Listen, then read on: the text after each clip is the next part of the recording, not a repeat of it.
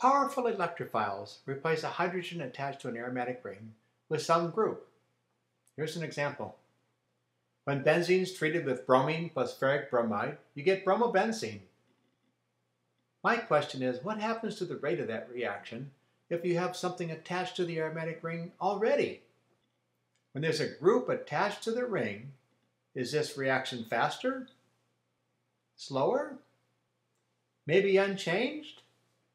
Well, to think about this, let's look at a few examples and then draw some conclusions. Let's take the bromination of benzene as a standard reaction and look at the rates of some other compounds. Toluene, for example. Toluene reacts faster than benzene. So we'll put it in this list. Here's another one. This is anisole, methoxy benzene. It has an oxygen attached directly to the ring and a CH3. This too is faster than benzene. In fact, it's much faster.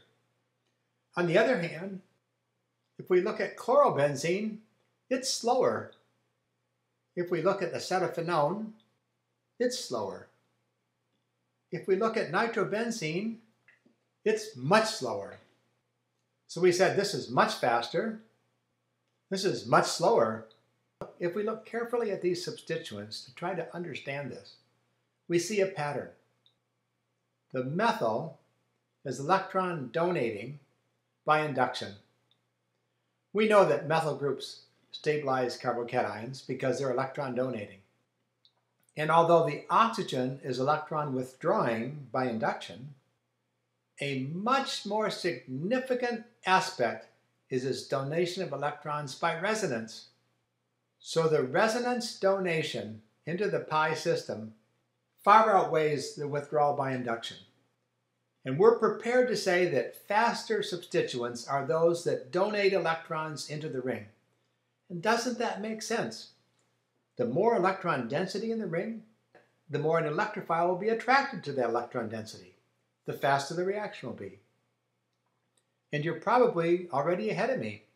When a substituent pulls electron density from the aromatic ring, there's less electron density to attract the electrophile, so the reaction is slower.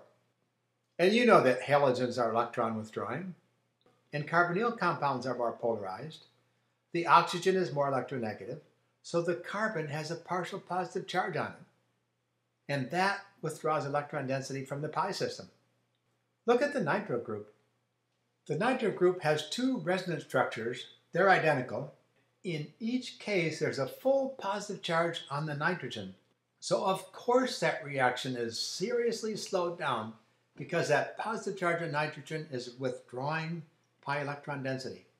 So the deactivating effect of a nitro group is huge. Okay, we've solved the riddle of what happens to the rates when we have a substituent on the ring. Electron donating substituents accelerate the reaction. We call that ring activating.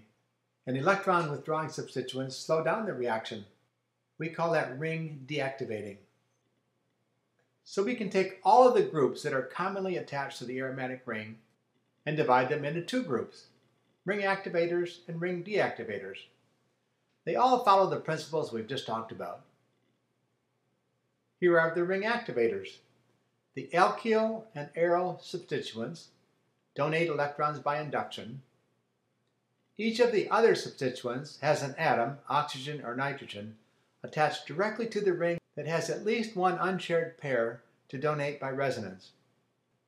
The carbonyl group attached to oxygen or nitrogen has a moderating effect. So we can group these into three subgroups. These are weaker than the others, and these are especially strong.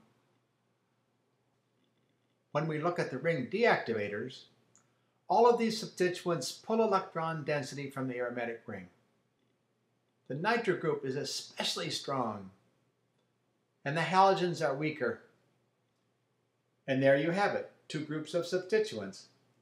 Some activate the ring toward electrophilic aromatic substitution, others deactivate it. And these effects can be very large. In all cases, we can understand the effects by looking at whether the substituent increases electron density in the aromatic ring or decreases it, whether it causes electrophile to be more attracted to the ring or less attracted to the ring.